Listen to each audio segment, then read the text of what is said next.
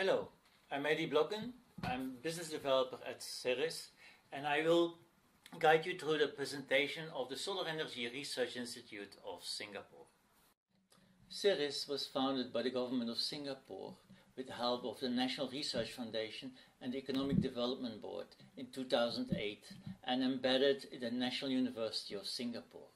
We focus on applied solar energy research, and we have more than 160 staff and adjunct researchers for this task. We have close collaborations with the industry and government agencies, and our strategic priority is to develop and commercialize solar technologies suited for urban and tropical applications and support industry development and the energy transformation towards higher solar adoption. At Ceres, we focus on three areas: solar cells, PV modules, and solar PV systems. For the solar cells, we are looking at the technologies that will be important for the industry in the next 2 to 3 years to come, and we try to develop industry-relevant processes and techniques in order to enable those future technologies. For PV modules, we are looking mainly at how can we extend the lifetime, how can we improve their performance in a given situation like the tropics or an urban situation. And for systems, we are looking at where can we put more the modules, how can we guarantee that they perform perfectly over the lifetime of the system, and how can we better predict how much energy the system will inject into the grid in the near or in the long future. Another way of looking at the research is by industry segment. Here we also see highlighted the flagship programs of Ceres. BIPV, or Building Integrated Photovoltaics, is a technology where we use the space on building facades to put PV and generate electricity.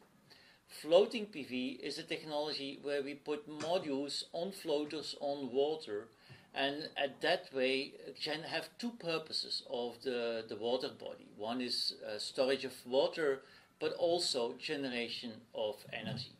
And thirdly is the thin film on silicon tandem solar cells. This is a technology that allows us to go to very high performing cells in order to have more energy out of the same surface. Now let's have a look at the structure of Ceres.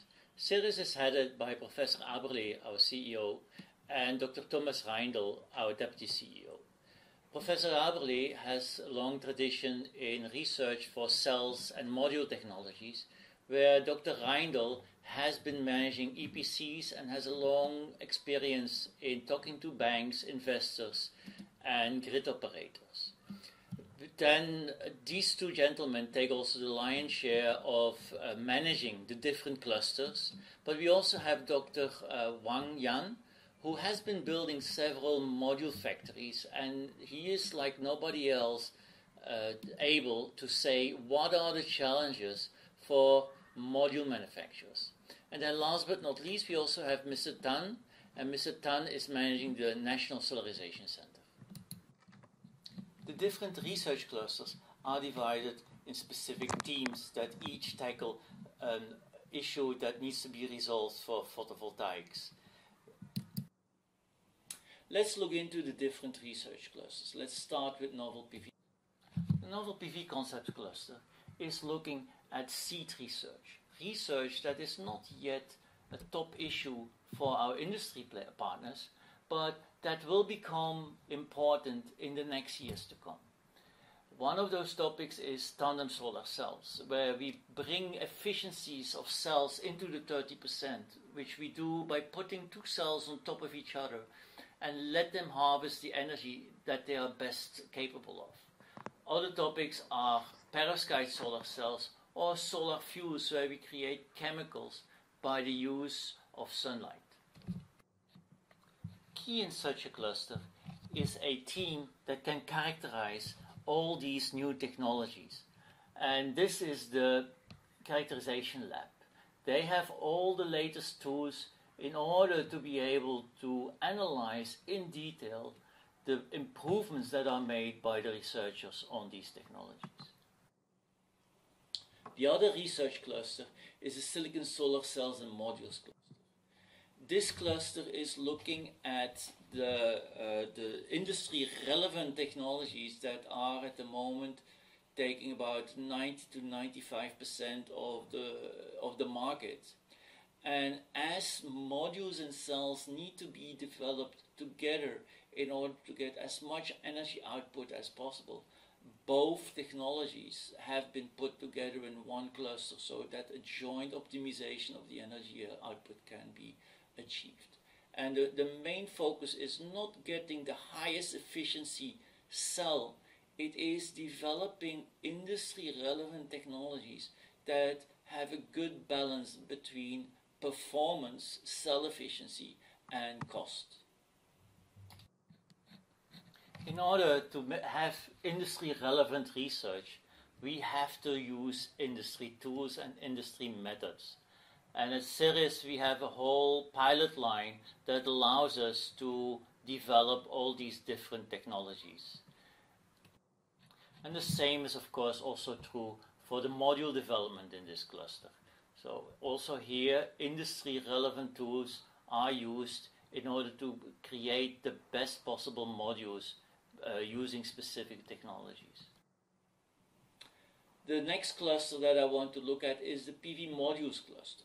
So this cluster is mainly looking at how can we change the modules that the adaptation of solar becomes more proliferant.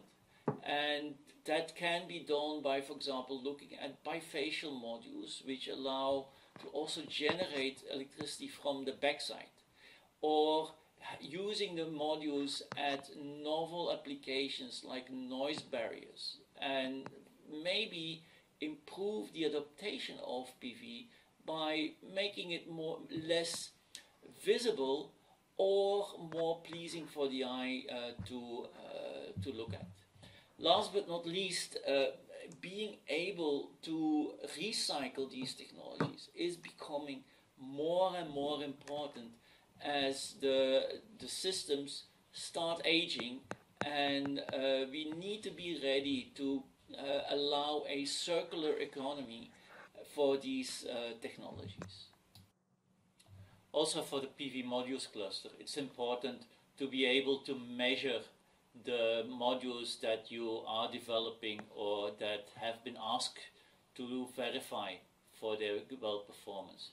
The PV module cluster has an ISO 17025 accredited lab, and they are able to measure most of the issues that can occur in a module.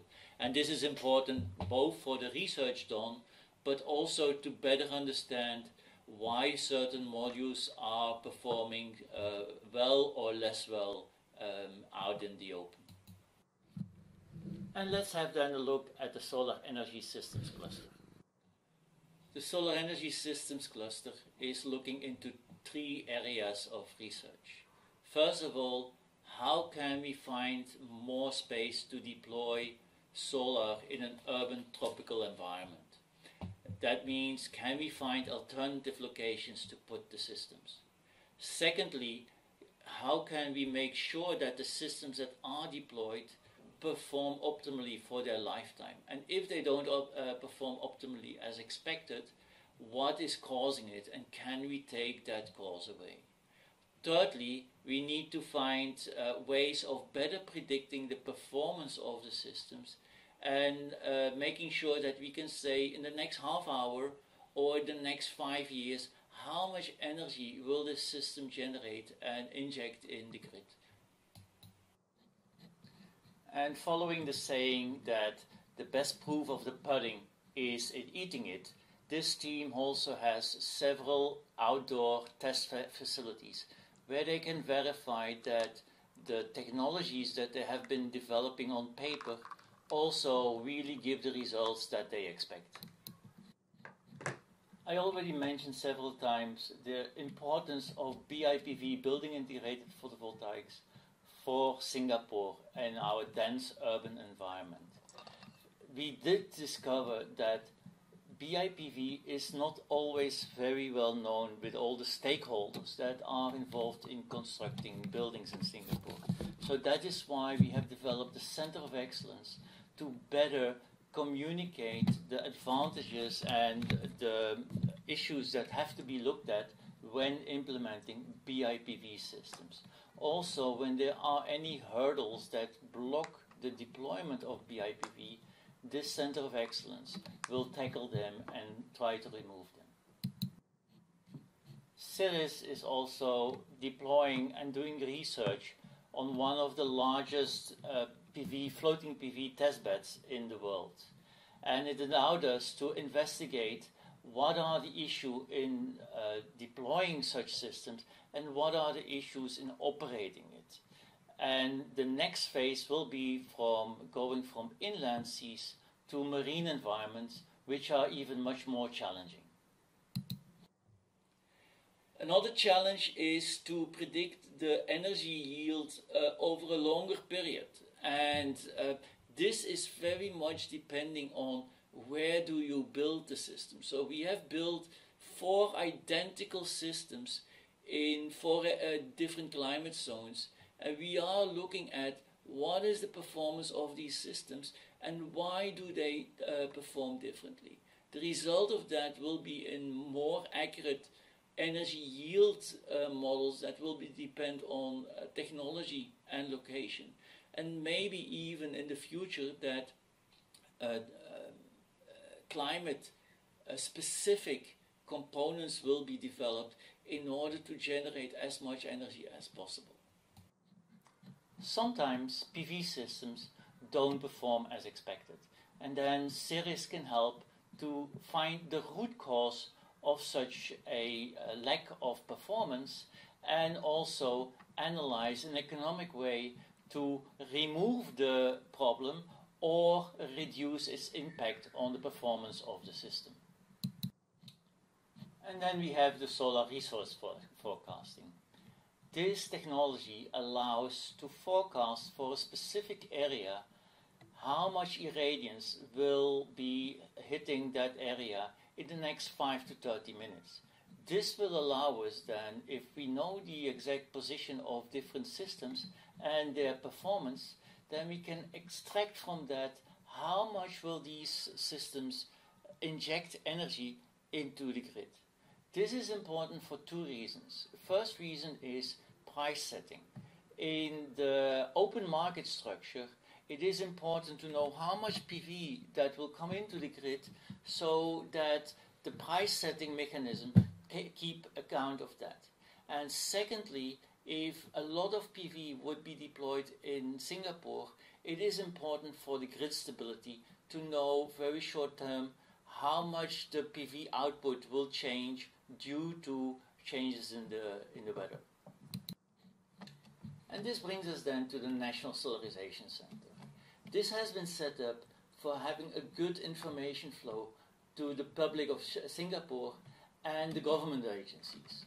And the center also wants to help government agencies in implement more PV on their facilities in Singapore.